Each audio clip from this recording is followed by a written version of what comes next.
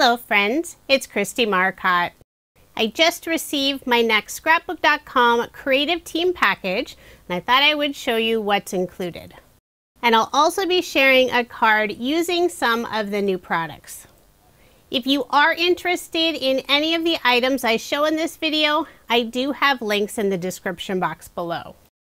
I'll set aside the markers, stamps, and dies for now and show you the brand new Workspace mat. This is the white color.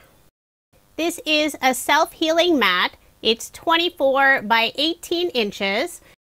The grid markings are 1/2 inch, and along the very edge ruler, there's 1/8 inch markings.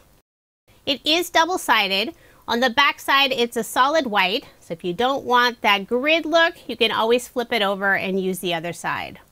The dark rectangular markings on the very center of the mat are A2 size, so you have a vertical and a horizontal marking.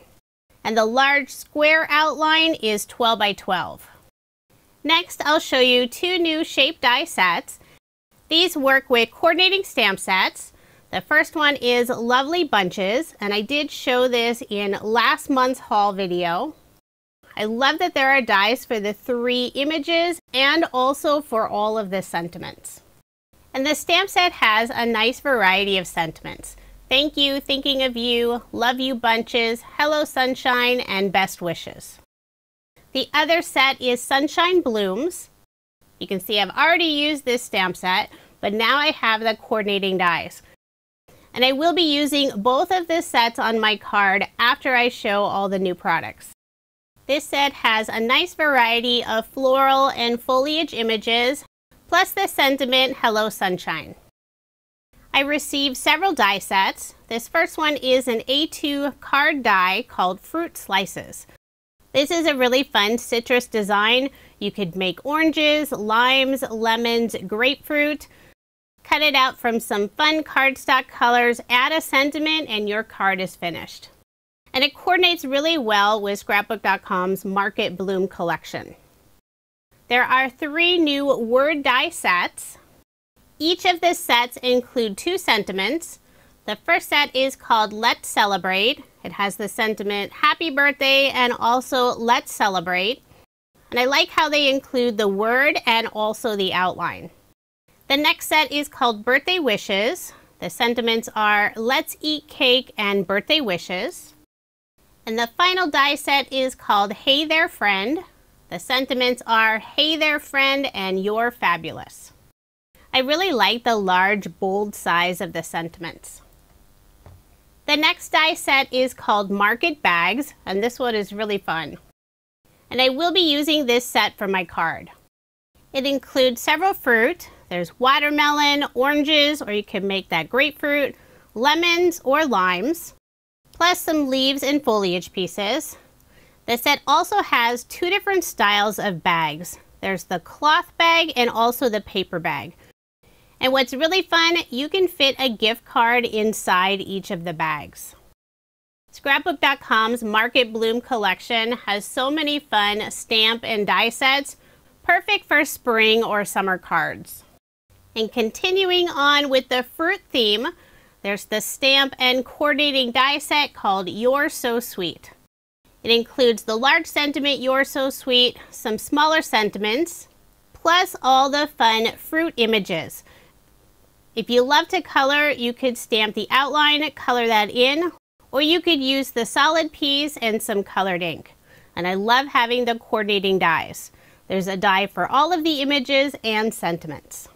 And I have used this in a previous video. If you haven't watched that, I'll link it at the end of this video.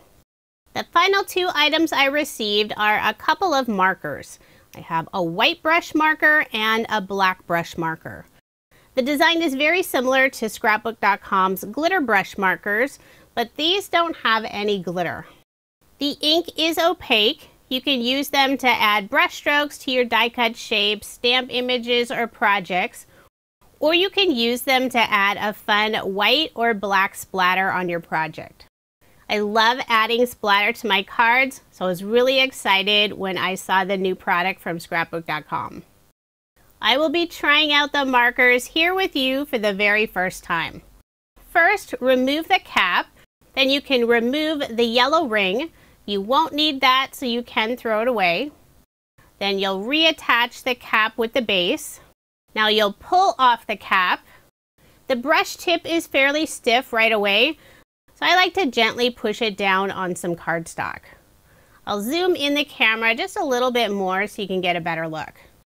On the side of the marker, it does have the word push. Gently squeeze the marker where it says push, and the fluid will start to come out and onto the bristles. Don't squeeze it too hard. And it does take a little bit to get the marker started.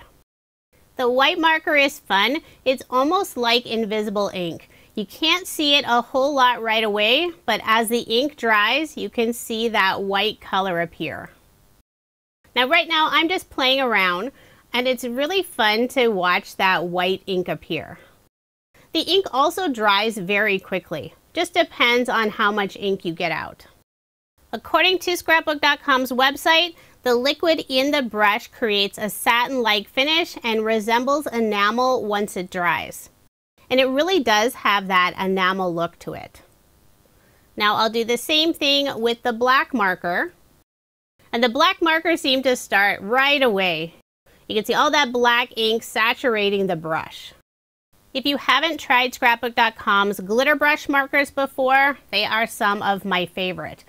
And you start the ink flowing the exact same way. Their clear glitter brush marker is my most used, but they also have a fun rainbow of colors. So after playing around a bit, I thought I would try to do the splatter. First, I'm squeezing the marker and trying to get a little extra ink on the brush tip, and then tapping the marker over my cardstock. But I didn't get enough ink on the brush, so I'm trying again. And after squeezing it one more time, I was able to get a few drops. I even created a little ink bubble. Not sure if you can see that in the video. So next I pulled out an acrylic block, squeezed out some of the ink on the block, and then tapped the brush over my cardstock. And that worked perfectly. You just have to practice when you get new products. When the ink completely dried, the drops do have that enamel look with a little bit of dimension. I do have a card to share with you using some of the products I just received in my Creative Team box. The pattern paper I'm using is Scrapbook.com's Berry Sweet collection. I'm using a pink and white gingham design for the background, layering it on some of the pink solid pattern paper, and these are both in the Berry Sweet collection. The adhesive I'm using is Scrapbook.com's Deluxe Adhesive Roller.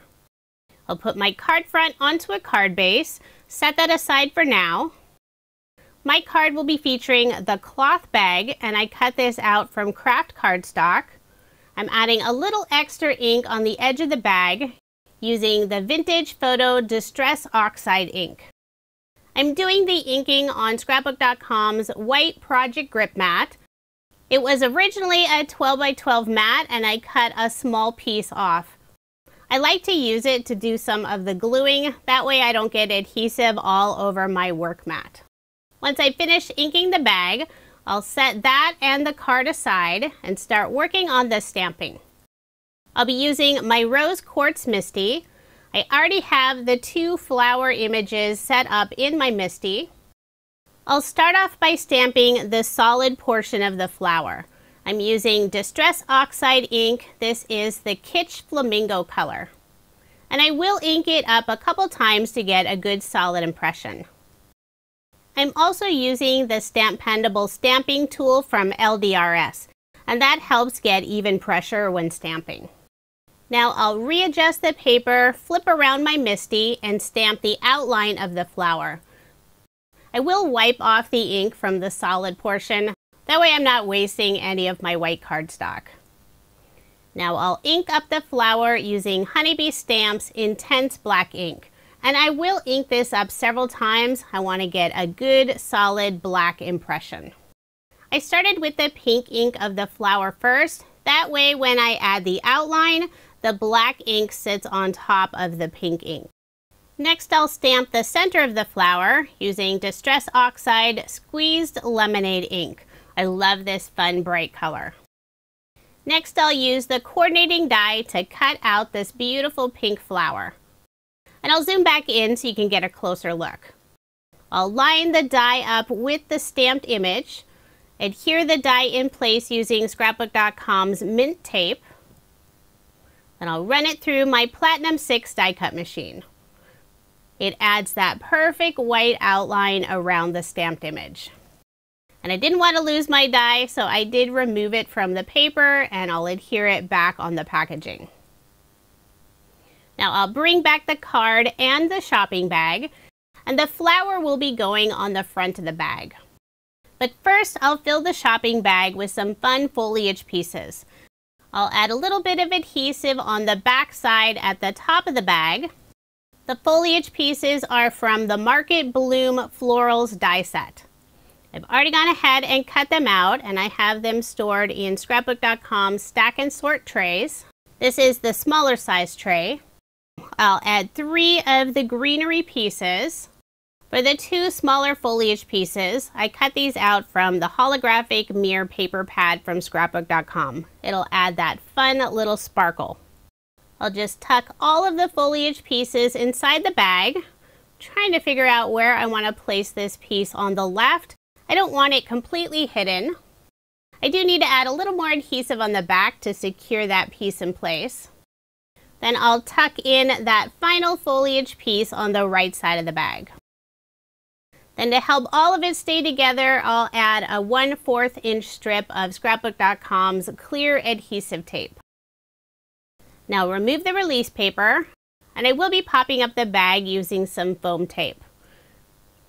This is the 1mm foam in the 1/4 inch width.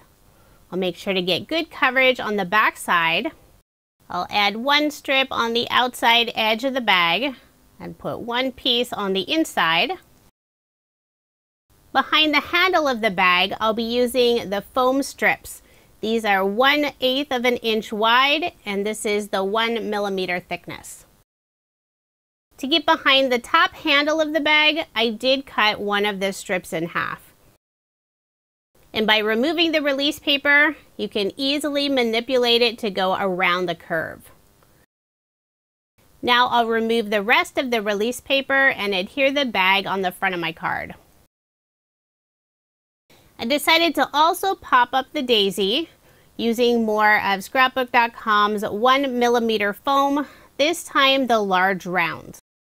Although I'm only adding 2 of the rounds, behind the rest of the flower I'm using some of the negative portion of the foam. No reason to let that go to waste. The sheet of small rounds is supposed to be much longer, but I've been cutting up some of those leftover portions. After adhering that final foam piece down, I realized I do need to trim off just the corner. I don't want any of the foam visible behind the pink flower. Now remove the release paper and adhere the flower on the front of the bag. Next, I'll stamp the sentiment thank you, and this is from the Lovely Bunches stamp set. I'm using my Mini Misty this time. I have a piece of white cardstock and the stamp already set up. And I'll ink up the sentiment using Honeybee Stamp's Intense Black ink. Now I'll cut it out using the coordinating die, hold the die in place using more of Scrapbook.com's mint tape, then I'll run it through my Spellbinder's Platinum 6 die cut machine. It always makes me happy when there are coordinating dies to go with the sentiments. Now to figure out where I want to add the sentiment. I don't have adhesive on the back yet, so I can move it all around my card until I'm happy with the placement. And I decided to add it in the lower right-hand corner of the shopping bag. For adhesive, I'll be using Scrapbook.com's Artiste glue. Just put a little bit on the back side, and I am holding the sentiment using a pair of reverse tweezers. I didn't realize until this video how much the label on my Artiste glue bottle has worn off, but the glue is still working just fine. Then I'll adhere it in the lower right-hand corner, trying to make sure to get it nice and straight. It was a little harder to line up since I couldn't rely on the edges of the shopping bag. Those are not straight. For a final finishing touch, adding a little bit of sparkle to the center of the flower using Scrapbook.com's Sunshine Yellow Glitter Marker. So there is my finished card. This one was so fun to make. I love the pretty spring colors. If you are interested in any of the products I showed or used in this video, I do have links in the description box below. And I will have more videos this month using the products I showed. Thank you so much for watching, and I hope you have a wonderful day.